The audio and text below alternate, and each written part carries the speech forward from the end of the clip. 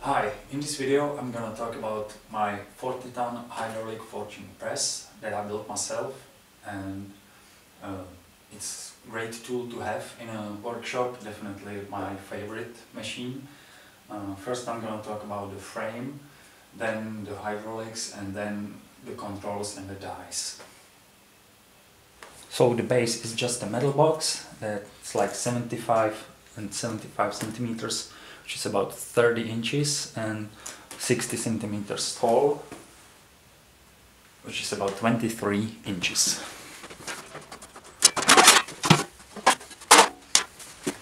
Here is the hydraulic tank and the motor and the pump. The frame itself is made out of C-shaped beam, and I welded some flat bar to it to make it stronger. So it goes in a C shape like this, and the horizontal parts are made from this massive L-shaped beams. This one here, and there is another one here. I run all the hydraulics, controls and wires inside of this U-shaped or C-shaped beam, so they don't get damaged. The ram itself runs up and down, guided by these metal bars. This side is welded and this side is bolted on, so I can unbolt it and remove the whole ram. The ram itself is like this big U-shaped piece. I made the ram so tall to keep it from twisting within the frame, which is especially important when you have two pistons instead of one.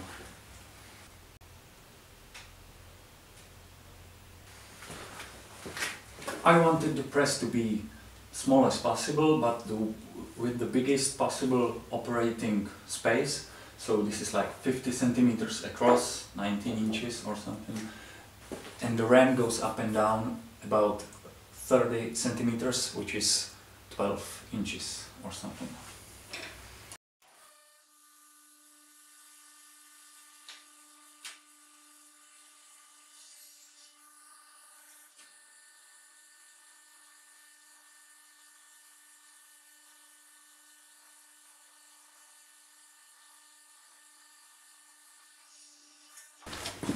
So let's talk the hydraulics.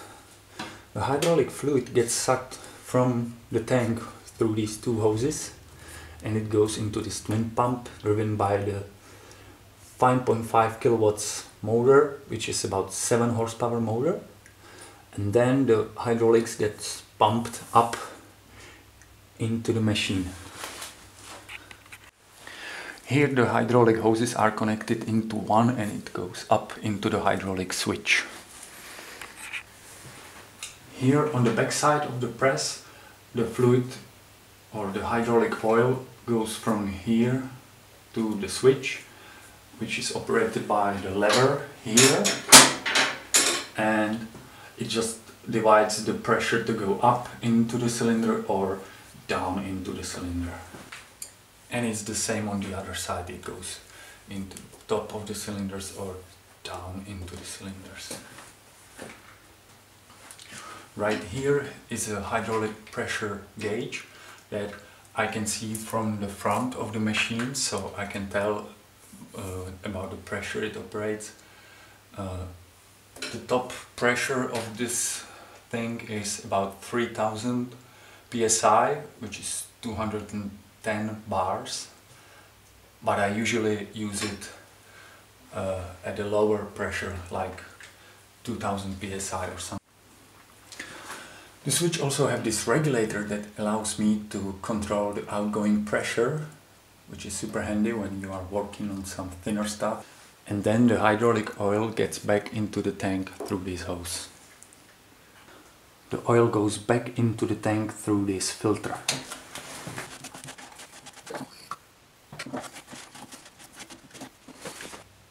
This is the main control lever. I made it so wide so I can use it with my right hand or my left hand, and it moves the hydraulic switch. And by this linkage it goes down to a foot pedal.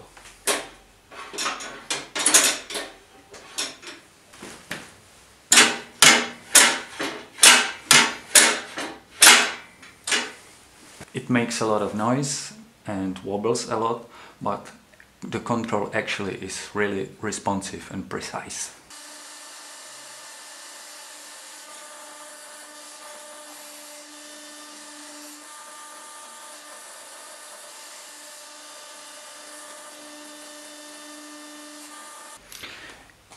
If I want to switch the dies, I just simply unlock them and take them out.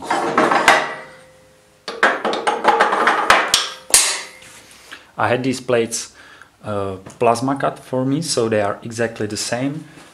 I can even rotate it 90 degrees.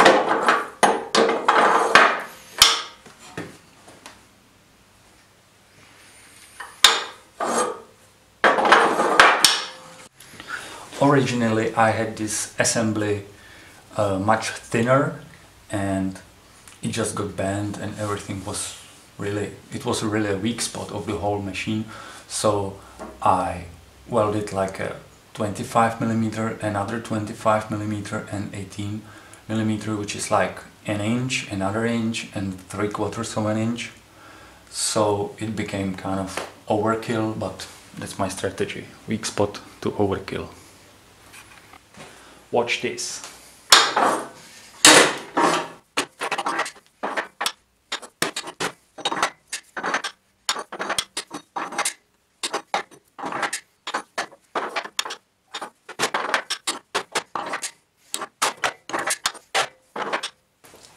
I bought like 25 of these plates, so I can always just weld whatever I want on them.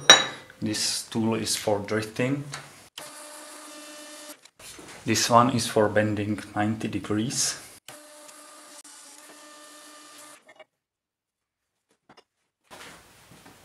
I have this thing that stops the ram going up.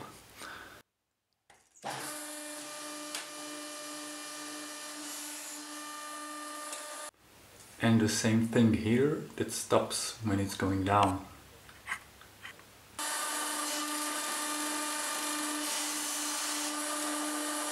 I really want to make these two stops adjustable, so I can set the different height that the ram will stop going up or going down. I think it would be a really handy feature. I also want to put some switch in here that will automatically makes the controls go up. Some spring-loaded thing here that I can just turn on and it will automatically make the press go up every time. So that's about it. If you have any questions about the press, just write them in the comments and I will answer all of them. Sorry about my English, it's a second language. And thanks for watching, and now let's watch it destroy some stuff.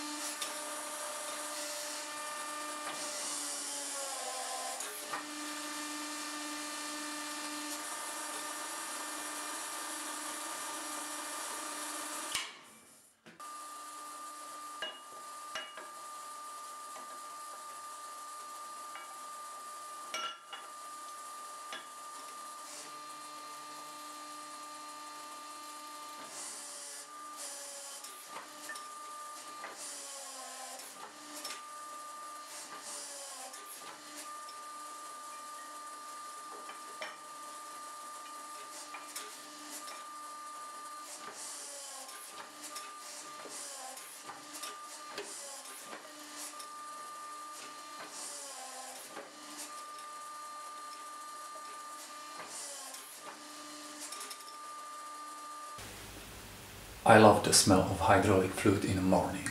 Smells like pressure.